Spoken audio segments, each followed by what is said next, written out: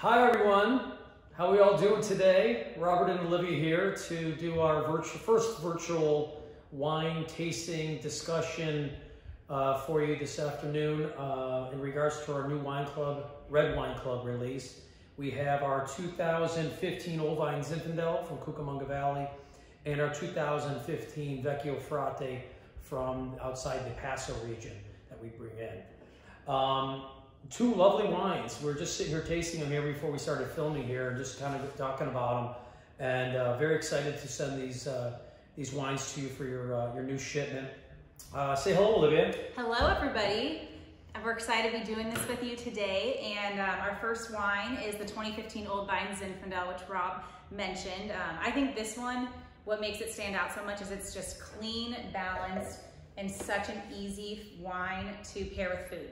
It goes with, I feel like it would go so well with any tomato-based, meat, Italian foods.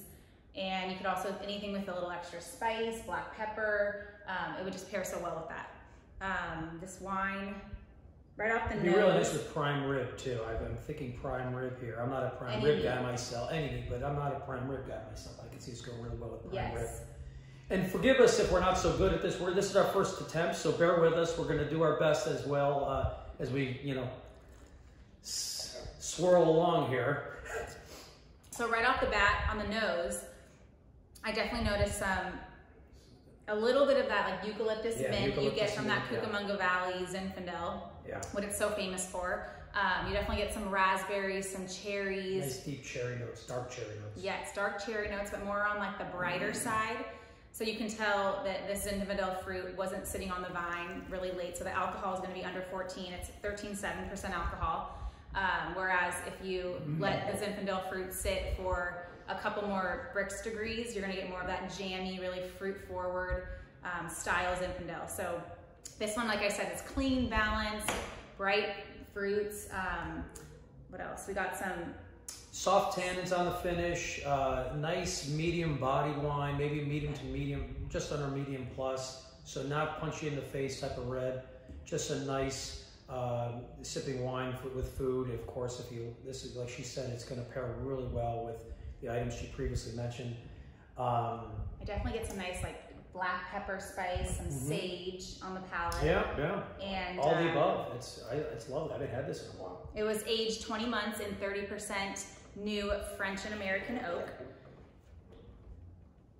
You said the alcohol. Yep, 13.7% alcohol. Okay. So I think it's just, again, very food friendly, easy drinking, goes with so many foods, and just an easy crowd pleaser. We hope you enjoy it. Yes, enjoy. Cheers. Salute. Cheers, guys. Happy quarantine.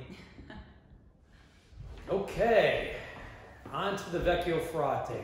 A very fun wine, very exciting vintage. For those of you who may not know, Vecchio Frate means old friar in Italian. And I started making this wine back in the beginning days in honor of my family's original brand name after Prohibition called Old Friar. And I thought I'd just do a little different twist, and so I looked up the Italian language for it, and it came up with Vecchio Frate. I thought it sounded cool, so that's the story is that simple.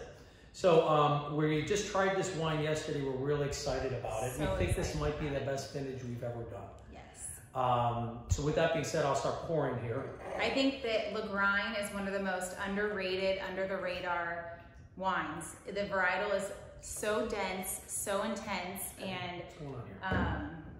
It's just such a fantastic varietal, and I'm so excited that Robert was able to find this amazing vineyard outside of Lodi. It's not working. It's not working. That's right, like Robert said, we tried it yesterday. Oh my goodness, you guys, this is just huge. We're back to that like really jammy, fruit forward, but then some earthiness in there, like just chewy tannins.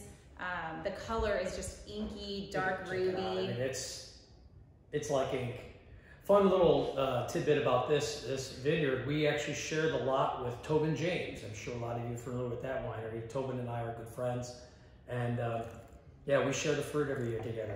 It's a lot of fun. And every year we go up and visit them, and we bring some of ours, and they give us some of theirs, and we try to say whose is better and all that fun stuff. So it's a little fun project for us. Yeah, this is It's just I'm going to let you go off and talk about it because this is just. Well, it's bursting with like dark cherries and raspberry jam. I get like a meaty black pepper. There's like a little bit, just that nice pepper note to it. Some cedar. It was aged 26 months in 40% new French oak. So you definitely get that in the cedar spice notes. That element, secondary element. Yeah, unfiltered. The mouthfeel, I mean, it's just so round and well balanced, and it covers every surface in your mouth. It's the lingering finish just stays with you. 2 different style wines, which I think is really fun about this shipment. You know, as I mentioned, you have the medium bodied to just a hair bit more on the Old Vine Zin. Vecchio, this is a full bodied wine. Of course, all the meats and pastas and meals we mentioned earlier that Zin could go with, and pairing would obviously work well with this as well. But this barbecued ribs even. Wouldn't that be perfect? A juicy, delicious steak. Yeah, those would really good. Or if you just really want to drink a big red by yourself, this is just don't pair it with anything. Just drink to keep helping you get through this quarantine. Yeah, I like that. That is not meant to be paired with anything. Yeah. No, that's just it's wonderful. So or just a cheese, just some killer cheeses with this wine. I'm just ecstatic about it. So I don't know if we mentioned Lagrein is an Italian varietal from the Alto Adige region in northern Italy, and it's, like I said earlier, it's very under the radar. There isn't a lot of it planted around the world, and it's just been a really fun wine for us to have in our portfolio, and just one that really makes us stand out in Southern California because there aren't very many. I don't think there's many people making this down here. No, we're the only ones in Southern Cal. Yeah.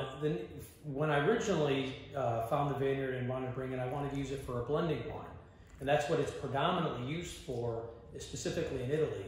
But I tried it on its own and I just fell in love with it. I thought it was just something unique, and it's something unique that we could offer, and that's when the whole Old Friar name came with it and everything. Just seemed like that'd just be a unique item for us to produce. So us as well, and Tobin felt the same way. It's funny, after I met Tobin James and we started talking about the Lagrein grape, he felt exactly the same way as I did initially, and then when we we tried it, we both wanted to make it on its own. So just a fun wine, again, truly unique item. Doesn't sound Italian. Lagrein, people think it sounds German.